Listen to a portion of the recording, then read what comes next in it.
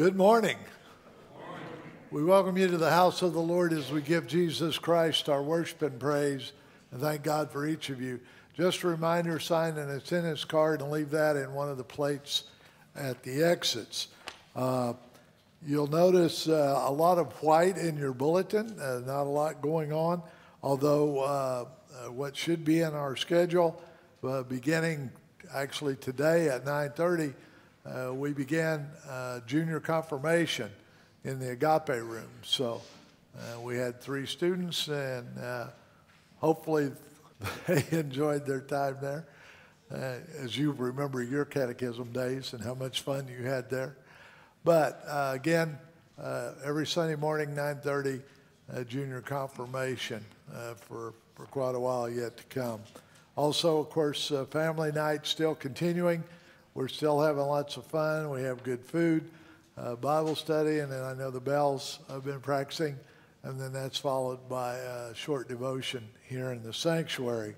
And of course, we'll be doing that till February 22nd, I believe, is Ash Wednesday. So that's coming on. Also, not in your bulletin, we did have 20 come for New Year's Eve. So we had a good turnout for New Year's Eve, considering all the great football that was on. So let's open this, I can't see in these readers, 397.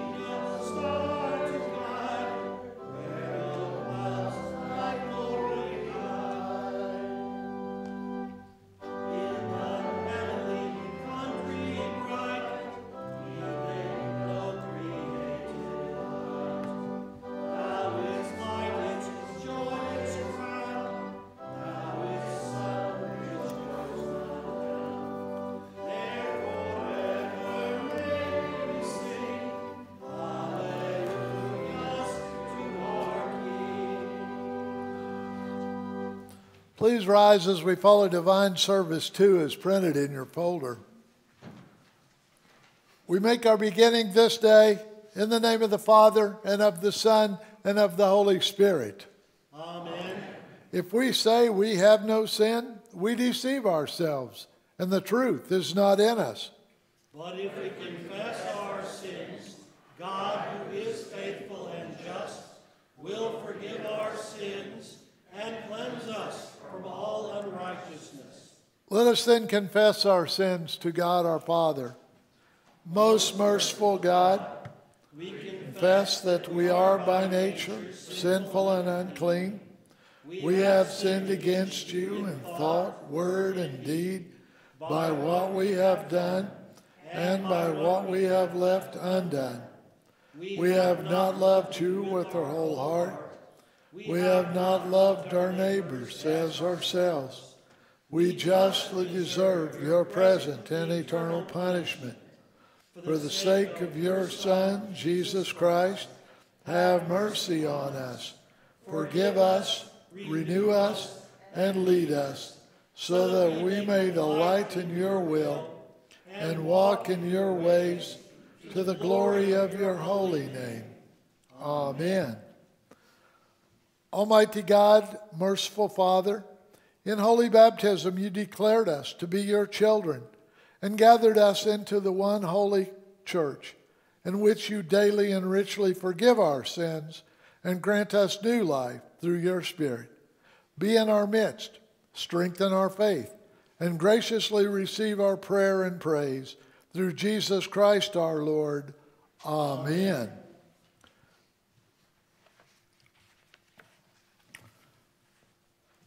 Our introit today from Psalm 2. Behold my servant whom I uphold, my chosen one in whom my soul delights. I will tell of the decree. The Lord said to me, you are my son. Today I have begotten you. Ask of me, and I will make the nations your heritage, and the ends of the earth your possession. You shall break them with a rod of iron, and dash them to pieces like a potter's vessel. Now therefore, O kings, be wise. Be warned, O rulers of the earth. Serve the Lord with fear, and rejoice with trembling, for his wrath is quickly kindled. Blessed are all who take refuge in him. Glory be to the Father, and to the Son, and to the Holy Spirit, as it was in the beginning, is now, and will be forever. Amen. Behold my servant, whom I uphold, my chosen one, in whom my soul delights. We continue with the Kyrie. In peace let us pray to the Lord. Lord, have mercy. For the peace from above and for our salvation, let us pray to the Lord. Lord, have mercy. For the peace of the whole world, for the well-being of the Church of God, and for the unity of all, let us pray to the Lord. Lord, have mercy. For this holy house, and for all who offer here their worship and praise, let us pray to the Lord. Lord, have mercy. Help, save, comfort, and defend us, gracious Lord. Amen.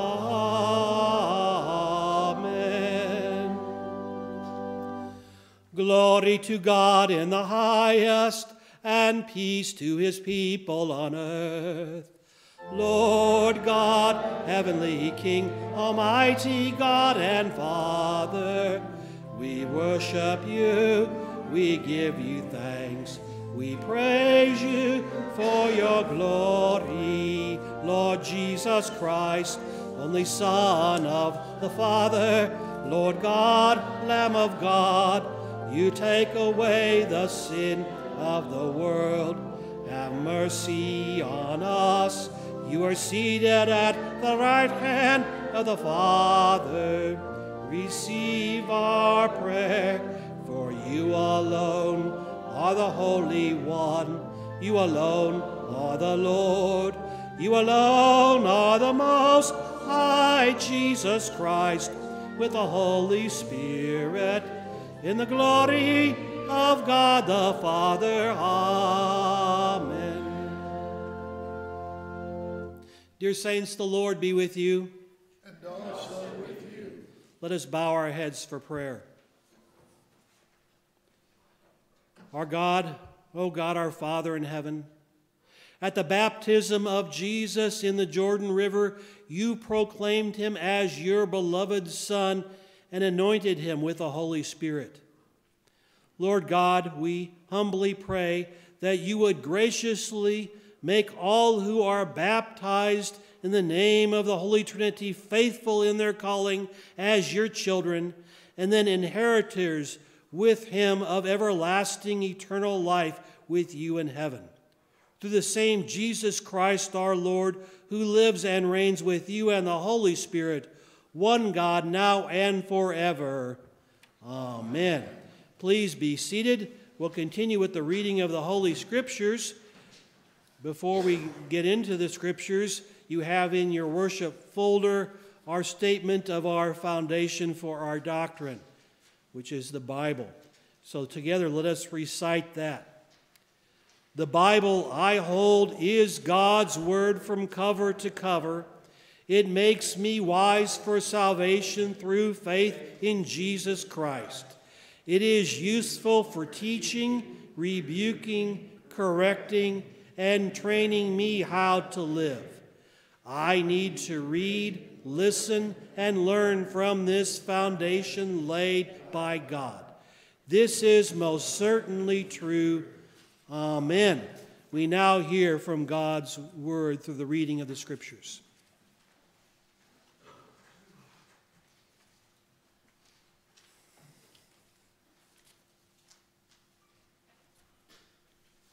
Today's Old Testament reading from Isaiah.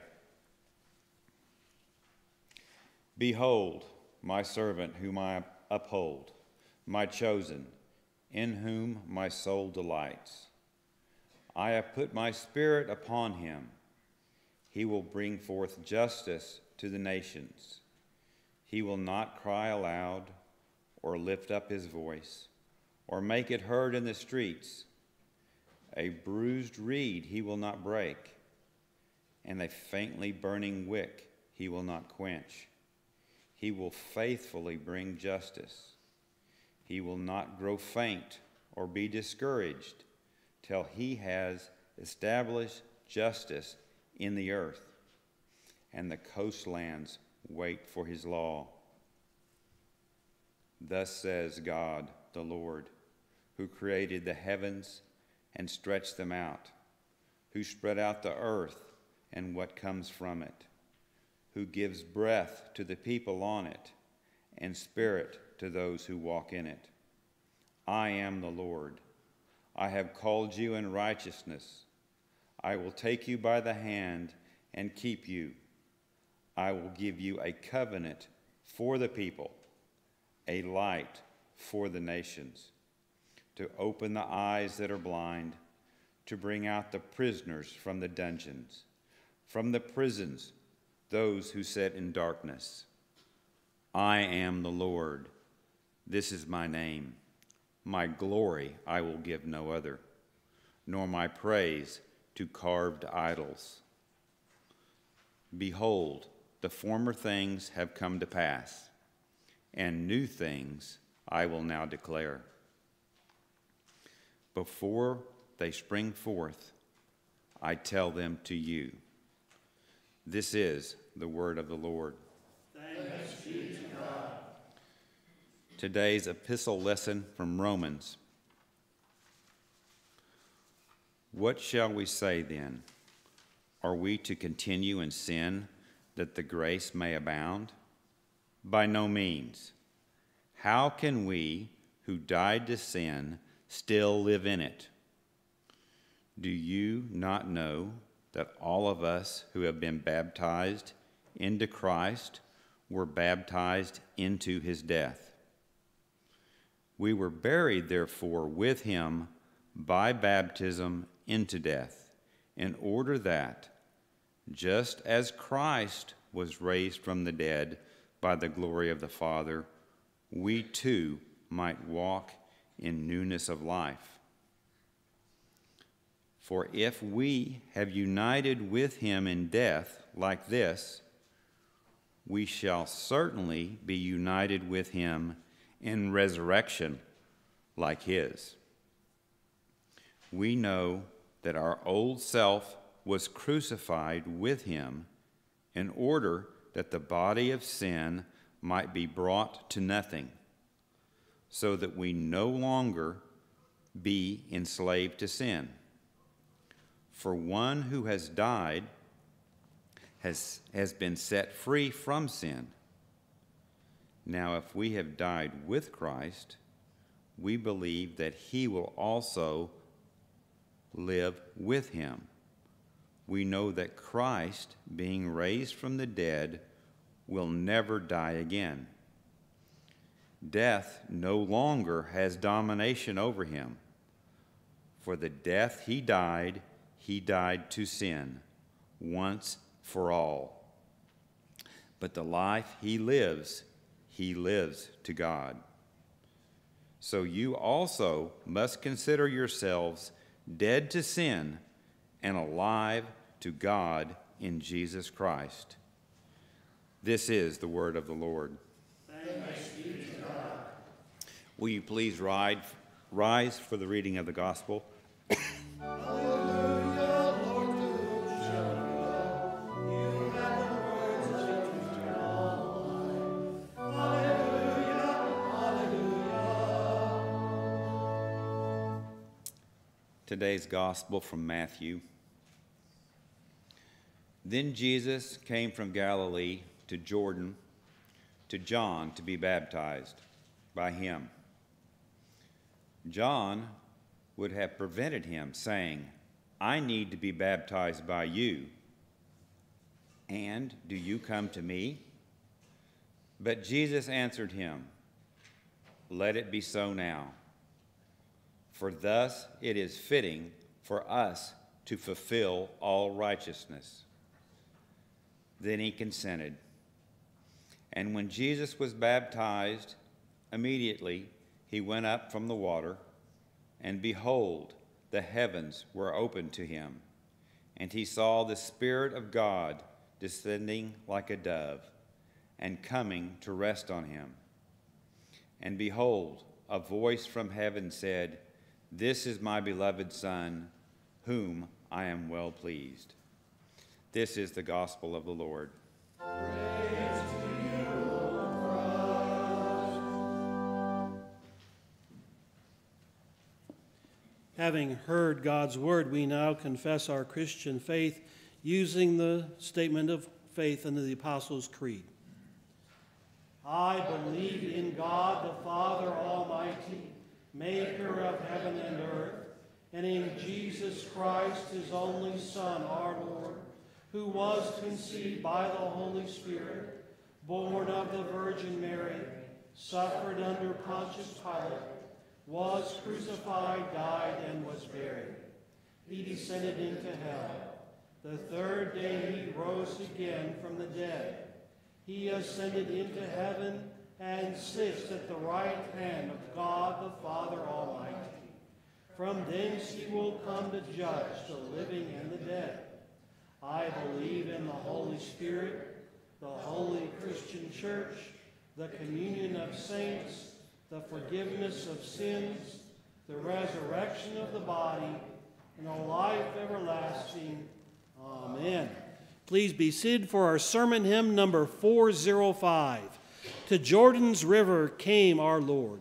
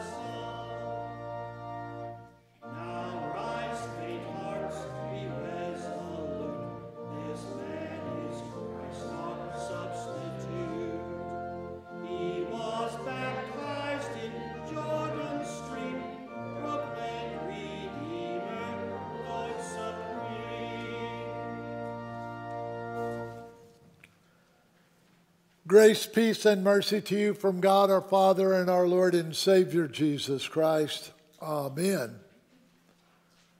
So often the story of Jesus seems to swing between the ordinary and the extraordinary. And what appears to be an ordinary birth is attended by extraordinary circumstances.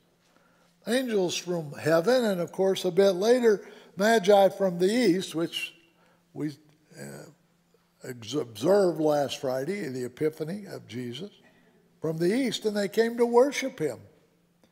And an ordinary Passover journey to Jerusalem ends in the extraordinary scene of the boy Jesus in the temple. And now, at the start of Jesus' public ministry, we find John the Baptist preaching and baptizing on what appears to be just another routine day, when suddenly someone is singled out in the crowd and the extraordinary happens. Remember, we have, you tie the gospel accounts together. Those famous words from John, "Behold the Lamb of God who takes away the sin of the world." So it shouldn't surprise us in our short gospel text from Matthew this morning that John would say, wait a minute, I should be baptized by you. Why? Because John's baptism was for repentance of sins. Remember, Jesus had no sin. He was the blameless, sinless Son of God. That's hard for us to comprehend. What? He was born of Mary and he was raised basically in the normal way and followed all the Jewish regulations, but he was sinless. He was sinless. So John had that part right, but who was he being baptized for? For us, to fulfill the law, to come as a sin offering for you and for me and for all the world. Of course, in Advent, we have stories about John the Baptist, and we know that many people came to John to be baptized. Many people came out to him, and from the whole region of the Jordan. That's just prior to our text in verse 5. And then doing what? Confessing their sins, they were baptized. Remember also the Pharisees and the Sadducees came out, and John's response to them, "You brood of vipers." You know, he didn't believe them that you're coming to be baptized because that means you're confessing your sins, and they didn't do that. And they had many. But then Jesus came. And imagine, we don't have, the scriptures don't give us enough background here. Did John know he was coming? Or was he out there preaching and teaching? The kingdom of God is near, and the one whose sandals I'm unworthy to untie will be coming and be baptized for the repentance of your sins. John preaching and teaching out there, was he taken aback? The scriptures don't tell us that. But John, and realize too, John was kind of a walk his own way kind of guy. He was dressed in camel hair and he ate wild locusts. Getting ready for this sermon, and I can't remember if I've ever looked this up before, but it never dawned on me to think about it. Well, was that right? You got all those dietary laws in the Old Testament and the books of Moses, that you don't eat this and you don't eat that. But guess what? There's a part in there, you can eat certain insects, but you got a description there. Basically, it's saying you can eat grasshoppers. Okay, thanks a lot. Don't eat pork, don't eat a pig, but you can have grasshoppers. Well, that was John, and he was out there doing what he did. He was that one that Isaiah talked about, the voice in the wilderness, proclaiming that Jesus, the Messiah, was coming. So, Jesus came then to stand with and for the sinners. And of course, as I said earlier, John at first refused, I need to be baptized by you.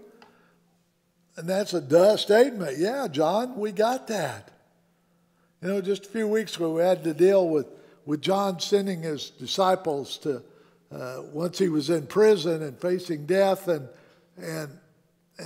you know, we'll go and see if that's the Christ. Well, John, wait a minute. John, through the power of the Holy Spirit, proclaimed him. John, through the power of the Holy Spirit, proclaimed, behold the Lamb of God who takes away the sin of the world. So I didn't buy some of the commentaries. Well, you know, John was in prison. Was he, you know, losing his faith and yada, yada? No. This is John the Baptist, the voice that Isaiah talks about. By the way, you got to know, in verse 1 from the Old Testament, read, behold my servant. Who that servant is, it's Jesus. It's the Christ, my chosen one, in whom is my delight, which is then roughly paraphrased at the baptism. For Jesus is baptized to fulfill all righteousness. That's what Jesus says. Let it be so for now, for it is fitting to fulfill all righteousness.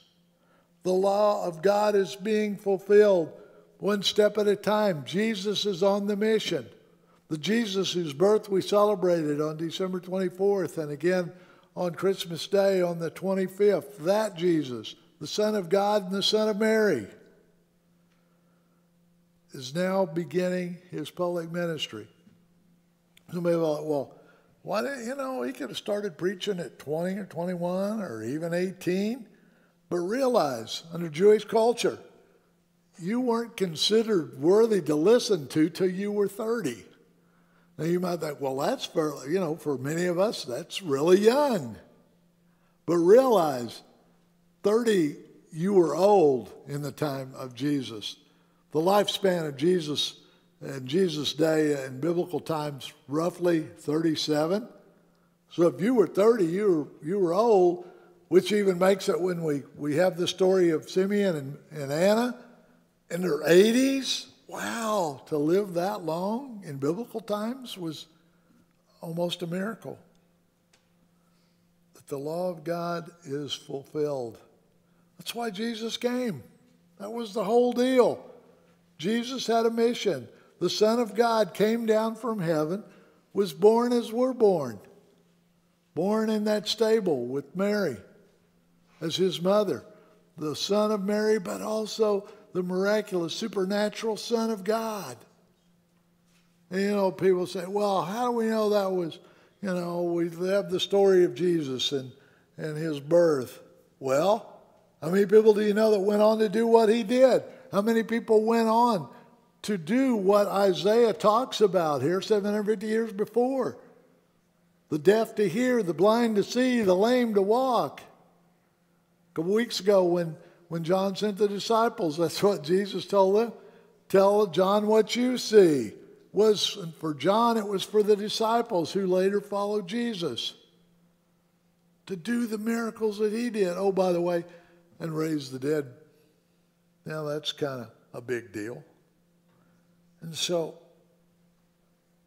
then in this somewhat ordinary baptism becomes extraordinary. Behold, the heavens were opened up to him. I like the ESV because they use the Greek term ado. We were talking about that the other night in Bible study. The Greek term ado, behold, and a lot of times your English translation say, well, look, but it'll be an exclamation mark. No. Behold, behold. The heavens opened. This is God's way of saying, it's all my word, but this is my exclamation mark. Behold, the word of God. Behold, the Lamb of God. And behold, the heavens opening up. Why? Because his righteousness, his fulfillment, by his passion, death, and resurrection, his righteousness is now our righteousness. That's Paul talking about that in Romans 6, words that we've used at many Christian funerals. We're baptized into Christ Jesus to be baptized into his death. But if we've been baptized into his death, we're baptized into his resurrection. That Jesus, God's Son, came. And now as we go through the new year, we're in the Epiphany. The light is coming to the world. The light, the divine light, God's own Son. And as we've been said from Romans, we've been baptized into Christ Jesus. Many of you in this font here or in churches wherever you were at, or if you were baptized sometimes in a creek or a lake or wherever. Baptized how? In the name of the Father, Son, and Holy Spirit. You know, some of our Christian brothers and sisters say, well, you Lutherans don't have a right because you just sprinkle. Which, by the way, they've done since the first century, but that's another story. And we don't take issue with immersion, but it's what's going on. What's happening in our baptism? What does happen? It's God's grace coming to us. It's nothing we're doing. It's God working on us. The waters of baptism that God says today to us, today you are my child, and I will be with you. Which is, by the way, for years and years and years, I've told to our non-confirmed children when they come up to the altar, to the communion altar, to the rail, remember your baptism. Why? Because that's who we are, the baptized children of God. We have been given God's grace so that we might walk in the newness of life. And in his baptism, Jesus begins his path to fulfill all righteousness for our sake, for our salvation. This was just the beginning. Of course, we know what follows, which we'll have, strangely, we have all this middle ground stuff at Epiphany, and then for the first Sunday of Lent, in a few weeks, we'll have what? The temptation of Jesus, that he goes from this baptism into the wilderness to be tempted by the devil. The devil thinking, boy, he didn't realize the devil is not omnipotent. He doesn't know all that's happening. But he knows who Jesus is, and he knows something can't be right. And boy, if I could turn him, wouldn't that be great? Wouldn't that be great? But on this day, the baptism of Jesus, may we remember our own baptism. And of course, to those there, the day that Jesus was baptized, and to early hearers and readers of Matthew's gospel, the giving of the Spirit, the anointing of the Son, leaps out and shouts approval. This is my Son whom I am well pleased. And the voice from heaven says, Son, from the very inner circle. Dear friends, it is extraordinary. It is supernatural. And it can't get any better than that. For God declares that he is well pleased. And with these words, God the Father gives his divine stamp of approval on what Jesus has done and will yet to do. For he has stood with us. He has stood with sinners. He has made himself one of us. As I said before, this is the beginning of Jesus' public ministry, where there is still the cross and the empty tomb to come. And we are baptized into that death and into that resurrection, as St. Paul reminds us in today's epistle text. All righteousness was fulfilled in Christ's doing, starting with his baptism. His righteousness becomes our righteousness at our baptism because faith is planted and we become sons and daughters of the kingdom of God. Today, we honor and remember Jesus' baptism, and as we do, may we also remember our own baptism and the gifts that God has bestowed upon us in those holy waters of our baptism. Amen. Now may that peace of God, which does transcend all human understanding, keep your hearts and your minds in Christ Jesus, this day and every day. Amen.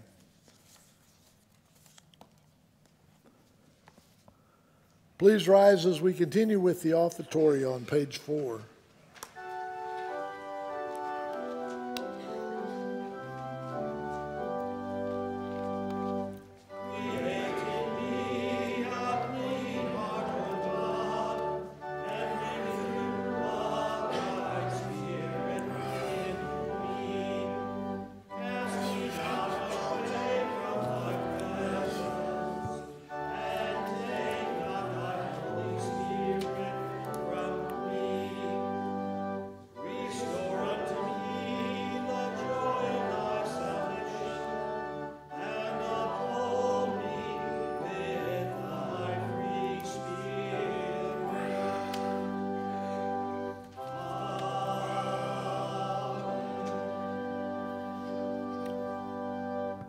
We add to our prayer list, sadly informed this morning by phone call, Joanne Klassen's husband Jim passed away last night. We add them to our prayers. Let us pray. Dear Heavenly Father, we pray this day for all our congregational officers, leaders, and members, that you will continue to bless us with mutual love, harmony, and unity, and guide us by the power of your Holy Spirit, so that all we do and say will be to your praise, glory, and honor. Lord, in your mercy, hear our prayer. And dear Heavenly Father, on this, the day after Christmas for the Ukrainian people, we continue to pray for them, those who are fighting for their lives and for their country. And we pray that you will grant protection and comfort to all the people, but especially to the women and children who are trapped in this war, and for those who have been displaced. We especially pray for those who have lost loved ones, so that you will grant them your divine peace and your divine comfort. Lord, in your mercy, hear our prayer. And Lord God, the maker of heaven and earth and the giver of all life, we thank you for the mercies you granted to our departed brother Jim during his earthly life, and especially for calling him to faith in Jesus Christ. Comfort Joanne and the family and the friends who survive and who mourn his death with the hope of a glorious resurrection and a joyful reunion in heaven. And keep us mindful, Lord, that we are mortal, so that we will ever be prepared to die in the faith and finally receive the glory promised to all who trust in your beloved Son, Jesus Christ our Lord. Lord, in your mercy, hear our prayer. And Heavenly Father, you know the hearts and the minds of all. You know those who are sick and those who are shut in, and those who stand in need of your care and comfort. But today we pray especially for Linda Smith, for Lon Keister, for Harvey Norris, for Pastor Louis Knief, for Hilda Knief, for Betty Mahan, for Bill Mahan, for Jim McCrite, for Connie McCrite, for Chucky Dixon, for Lyle Diekman, for Pam Irwin, for Alan Kieseker, for Pastor Barry Hinkey, for Angela Porch, for David Stewart, for Kathy Parise, and for David Niesel. We pray your Spirit's comfort to be upon each of them, O Lord, that you would guard and protect them in the days and weeks ahead, and that if it be thy will, you would grant healing to the sick and comfort to the afflicted. Lord, in your mercy, hear our prayer. Into your hands, O Lord, we commend all for whom we pray, trusting in your mercy, through your Son, Jesus Christ our Lord, as we pray together, Our Father, who art in heaven, hallowed be thy name. Thy kingdom come, thy will be done, on earth as it is in heaven. Give us this day our daily bread, and forgive us our trespasses, as we forgive those who trespass against us. And lead us not into temptation, but deliver us from evil. For thine is the kingdom, and the power, and the glory, forever and ever. Amen. And now, dear friends in Christ, as you go forth this day and every day, may the Lord bless you and keep you. The Lord make his face shine on you and be gracious unto you. The Lord look upon you with favor and give you his peace. Amen.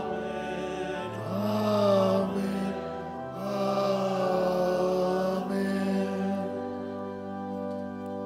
Please be seated. We close with 597, Water, Blood, and Spirit Crying.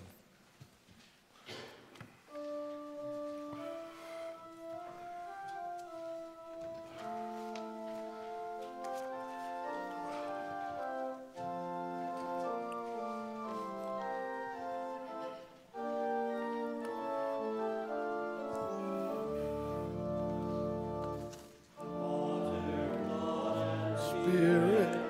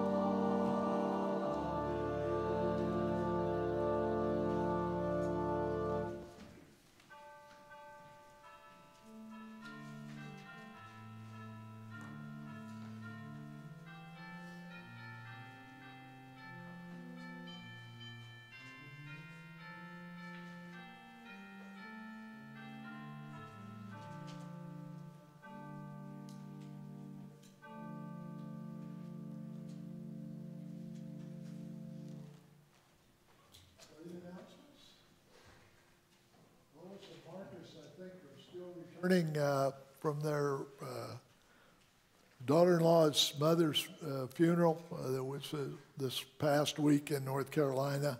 So we wish them safe travel. Other announcements?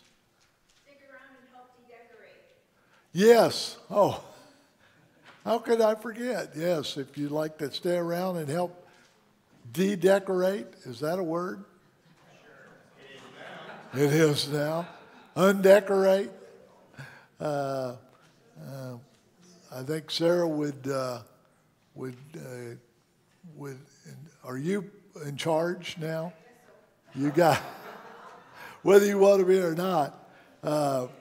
Mary and I have to leave right after service. I know that's a lame excuse, but we have granddaughter Jaslyn, and we have to take her back to Kansas this afternoon. So, have a blessed day.